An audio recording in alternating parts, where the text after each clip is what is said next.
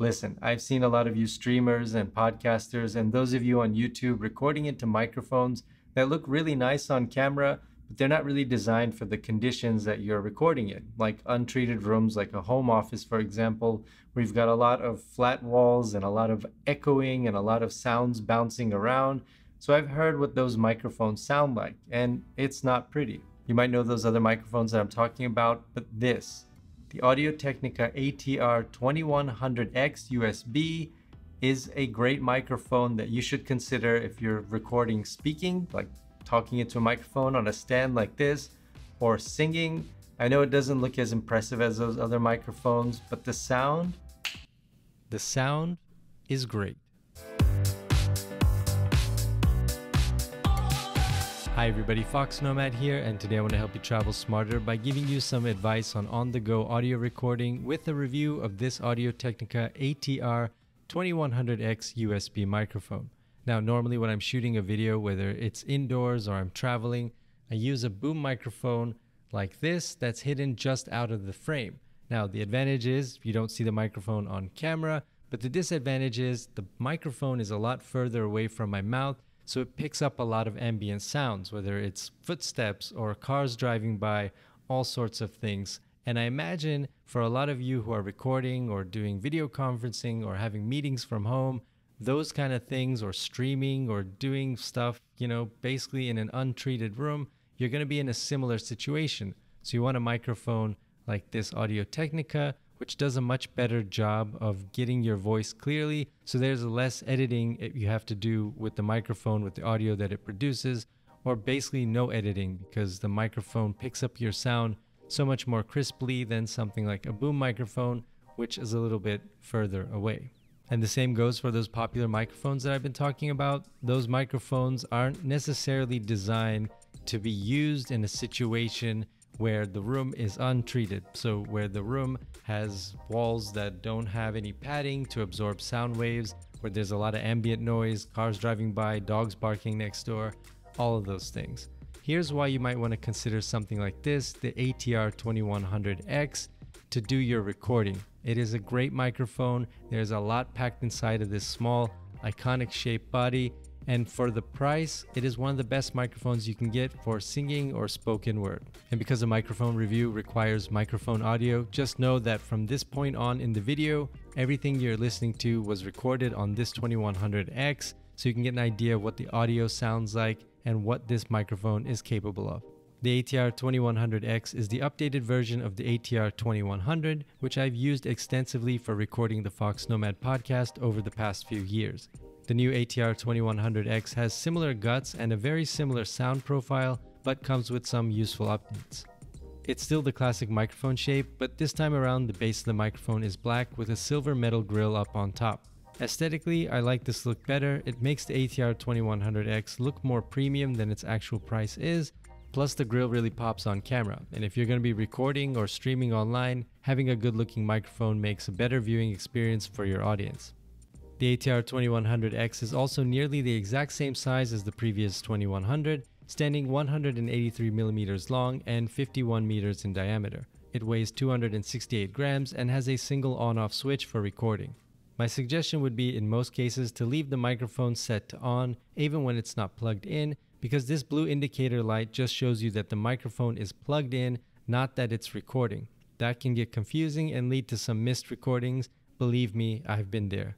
Another thing I want to note about this on-off switch is that it can be pushed down, sort of like a button, but it's not a button and doesn't do anything, at least as far as I can tell, but it is really confusing.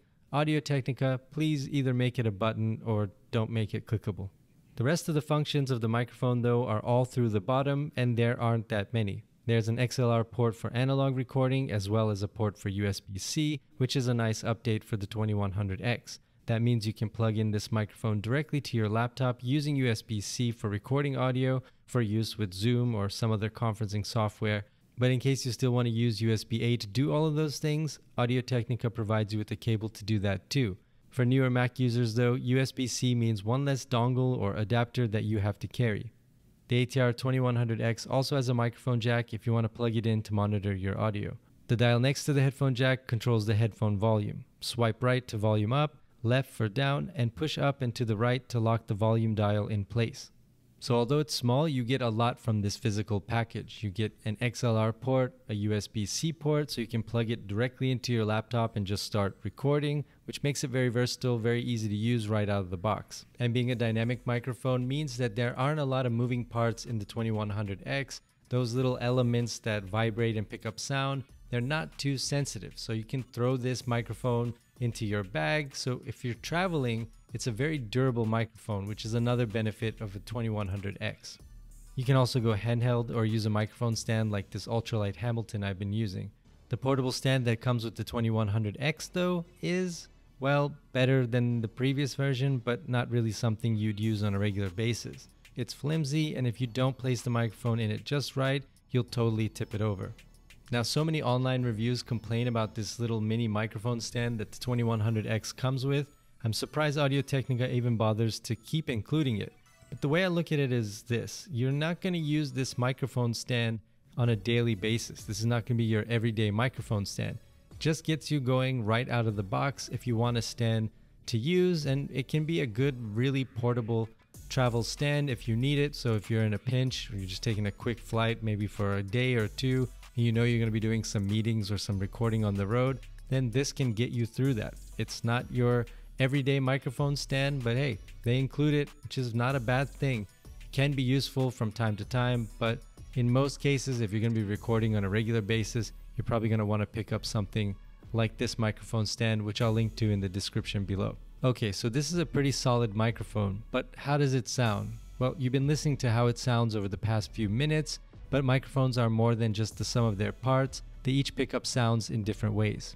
The 2100X is a cardioid microphone, meaning it's designed to pick up sound that's directly in front of it, about the distance of your fist. That might sound obvious, but some microphones are designed to pick up sounds that are around them or behind the microphone too. It really depends on the situation you're recording in. Now, when I'm on the road traveling, having a boom or shotgun microphone is easier to work with because I can place it directly on top of the camera, but it also picks up some of that ambient sound that's going on around me. The street life, the noise, the sound of the people, all of that stuff, which makes for a good travel video. But if I'm recording a podcast, for example, I don't necessarily want ambient sounds. I don't want echoes. I really want to get the clarity of just my voice speaking. And this 2100X isn't very sensitive. I mean, you can hear it as I sort of move back from the microphone, as I sort of move toward the microphone, as I move away from the microphone around to the side. You can kind of hear that my sound is going up and down dramatically based on this distance. And that's what you want when you're filming indoors. You want a microphone that's not particularly sensitive. You want something that's just going to pick up right what's around it and not all this other stuff that could be happening around you. Now, as great as this microphone is, one thing I do recommend getting is something like this Mutter windscreen, which I'll leave a link to in the description.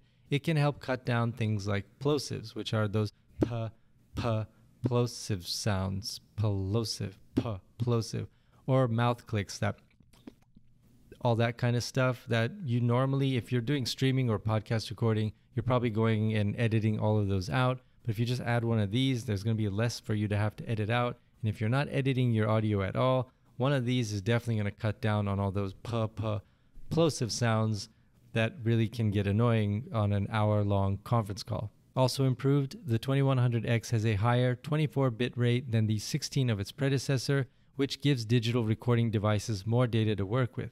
That might not immediately translate into noticeably better sound, but if you work with audio in post, you've got more to work with now. You've also got sample rates up to 192 kHz, again, more data to work with. The 2100X tends to accentuate deeper tones, so it gives you this nice boomy radio voice without being too over the top. So if you're recording podcasts, streaming, or you just do a lot of video conferencing, for the price, the portability, and just the overall toughness, it's hard to find a better alternative than this 2100X microphone. That's my review of the Audio-Technica ATR2100X USB-C microphone. If you have any questions, feel free to let me know down in the comments below. And while you're down there, hit the like and subscribe buttons. I'll have new videos for you every week, and I will see you in the next video.